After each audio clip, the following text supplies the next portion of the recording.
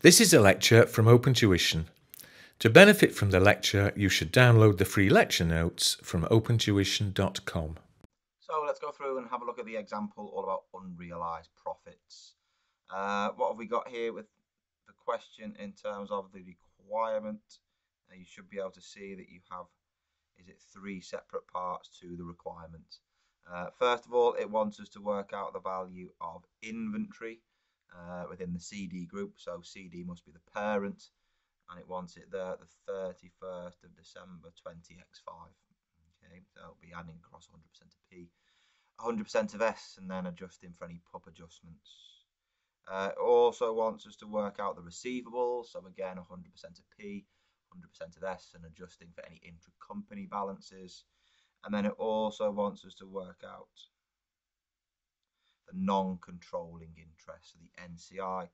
Remember, NCI is usually done with our standard working for, and the information in working for usually comes, doesn't it, or part of it, the post-acquisition profits comes from working to.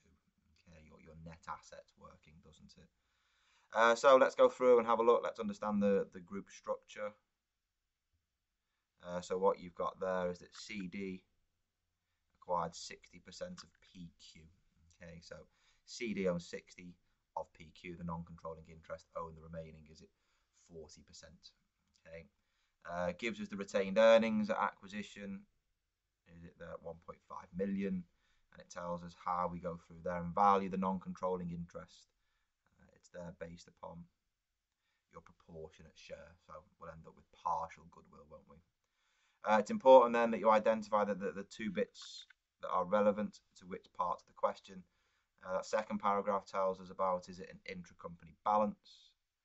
Is that there of 1 million? And then in the third paragraph, it talks there about some sales between PQ and CD. So PQ sold goods to CD, so that's the sub selling the goods to the parent. Standard markup 25%, and is it half of these have been sold? So there's half left in inventory. Okay, and it goes on to say as well in the next bit, goodwill on acquisition has been impaired by 500,000 since the acquisition date. Okay, so excellent. If that's the main bits of information that we've got, we wanted to look at, was it inventory and receivables? So there's some inventory figures there of 5 and 1,500. And then on the receivables, there's a figure of 4,500 and 5,500, which we'll add across and consolidate. And then you've got there, haven't you, the net assets, the equity of the subsidiary, which will go into your net assets working, won't it? Okay, excellent. So let's go through. Personally, if you were to get something like this within the exam, or you were trying to spot the easier question, I think the receivables will probably be the easier one to deal with, wouldn't it? Because it's just 100% of the parent. So is that there as 4,500.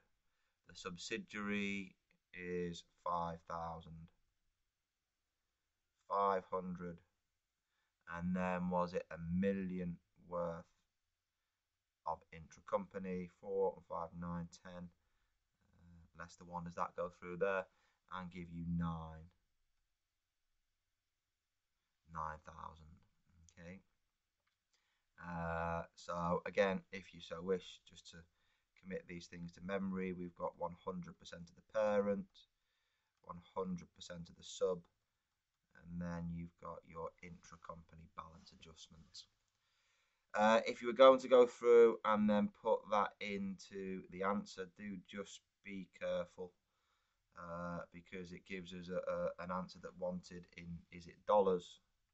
If you were to go through there and just put in 9,000, although you're correct, the computer will mark it wrong. And the reason being is that those figures that we've worked are thousands, so it's 9,000 thousand, so essentially 9 million, isn't it? Okay, excellent. There we go. It then wants us to work out a figure, was it for inventory? So when you're looking at your inventory, it will be very similar, won't it, to how we've worked out your receivables. because what we do there is, remember, don't we? We take 100% of the parent. So is that 5,000? We add on 100% of the subsidiary, which was 1,500. And then we need to adjust, don't we, for your provision for unrealised profits. So again, we have, is it 100% of P? We have 100% of S. And then there is a pop adjustment to adjust for. Okay. Let's go through and just work out the pop in a separate working. So we were told within the question, weren't we, that there was 1 million worth of goods that were sold. There was a markup of 25%. So to work out the profit, it's 25 125ths. And it said half had been sold. So if half have been sold, half are still in inventory, aren't they? Okay. Tapping that onto your calculator, I think that gives me, is it 100? Just quick check, double check. Sound right? Yeah, I think it is. Excellent. So I can then deduct the 100 from there.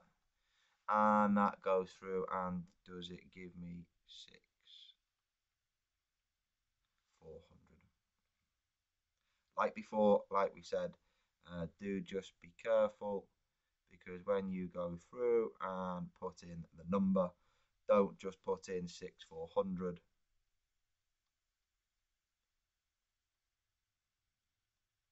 Remember, we're working in thousands, aren't we? Okay, so 6.4 million. So 6,4 and then a series of 5 little zeros afterwards. Okay, excellent. So I thought those two were reasonably okay. I think you'd be quite happy if you were to get something like that within the exam. The last one, yeah, it's a challenge. So let's go through and have a look at it. That's going through and looking at the non-controlling interest, isn't it? So we look there at the non-controlling interest at the date of acquisition, to which we then go through and add the non-controlling interest share. Is it 40% of the post-acquisition profit? Okay, so quite a bit to go through and consider. So what we've got there, remember, I do a standard working for S's net assets. So what you've got there, isn't it, is your equity or ordinary share capital. You've got your reserves.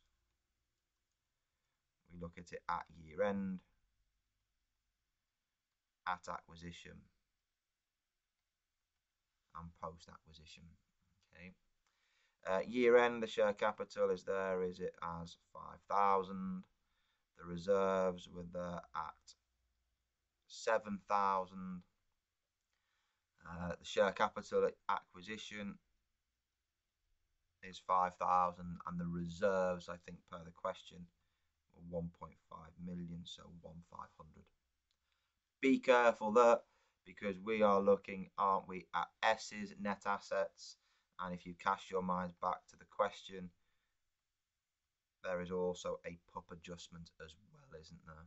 Okay, that PUP adjustment we make within the net assets working, don't we? Because it was S that sold the goods to the parent, wasn't it? Okay, PQ sold the goods, and PQ is the sub. Once you've got that, you're away. 7 and 5 is 12, isn't it? Less 100.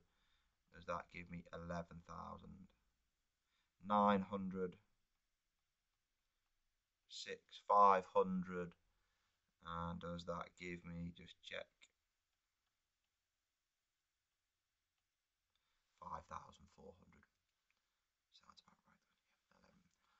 right. 5,400 post-acquisition profits. Excellent.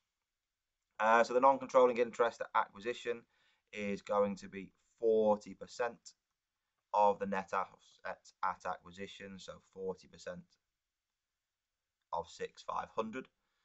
Does that give me 2,600?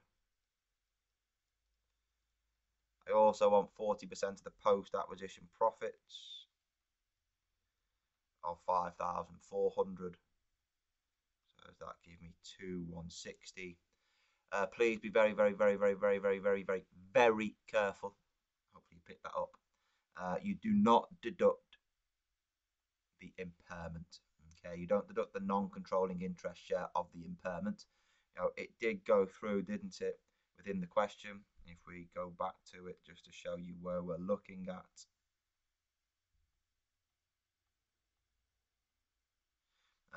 It says the goodwill on acquisition has been impaired by 0.5 million since the acquisition date. You would put that into your goodwill calculation. However, in this question,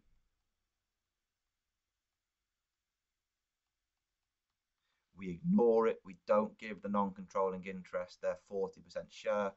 Why? Because it is the proportionate share of net assets. So the goodwill that we calculate is the parent share of the goodwill only.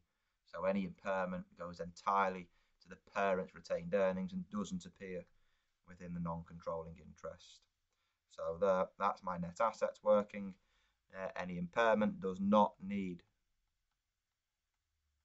to be shown. It's quite a clever little trick, that, isn't it? And I think you have there, is it 4760? Okay, that is your non-controlling interest. So again, just for completeness and to finish it all off,